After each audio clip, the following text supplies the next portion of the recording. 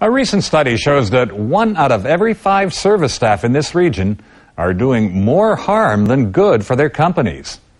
That same study also shows that just 1 in 10 are actually working to help improve the company's performance. John Fleming is chief scientist with the Gallup organization.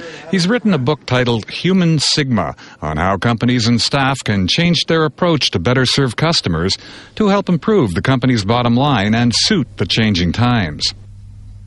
A study by Gallup shows that just 9% of employees in the service industry in the region are what Gallup calls engaged, motivated employees interested in helping improve the company's performance. 71% are what Gallup calls disengaged. They show up for work, do their jobs, and little else. 20% are actively disengaged. Actively disengaged employees are the ones who are tearing down the company. They're dismantling all of the good work that your best employees are doing. So visually, we found a couple of things that really spell that out. Probably the most engaging one is a picture of a raccoon in the middle of a highway, run over by a car.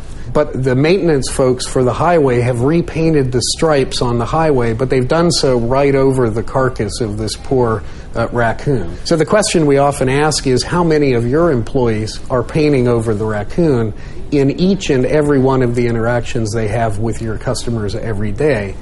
Multiply the number of interactions by the proportion of employees who are disengaged, and suddenly the magnitude of this service quality issue becomes enormous. Fleming says it's more important than ever for frontline staff to be motivated.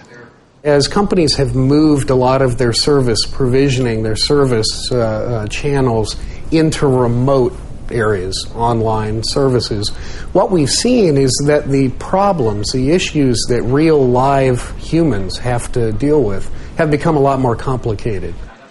Banking inquiry and account-related services, press 1.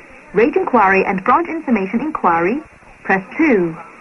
Credit card and other services, press 3. Your frontline staff are having to deal with much more difficult issues, with customers who may not interact very often and for whom that single interaction can determine the future of the entire relationship with the company.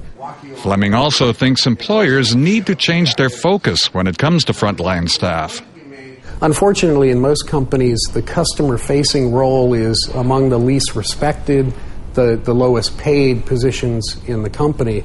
And we tend to bring people in, put them in seats, if you will, and ask them to service our customers. We may find that somebody has great talent, great skill to be a customer service representative, but the only career path that they have is out of that role, which they're uniquely suited for, into a role of supervisor or manager that they may have no talent for at all.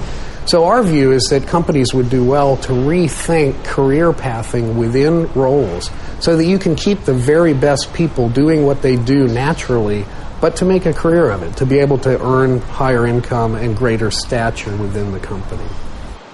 Another problem is that even while companies strive to deliver good service, he says too often it's standardized, with all employees trained to do things the same way and say the same things, like welcome when a customer enters or have a nice day.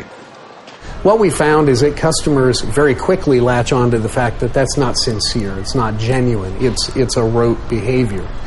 Our perspective is that while employees often need guidelines to define service standards, which differ obviously from company to company, the challenge for us as managers is to unleash the natural potential that our staff has to execute on their own. And for a lot of managers, that's terrifying. The idea that you have to let your staff do what they do naturally. That can be facilitated by making sure that you hire the right people at the outset, that you put them in the right jobs for their talents. Fleming says that companies that successfully manage their staff, who in turn engage their customers, reap the benefits. Those kinds of high engagement companies tend to grow their earnings at a market level at roughly 2.5 times the rate of companies that don't engage their staff. Engaged employees help create engaged customers, which ultimately drives performance.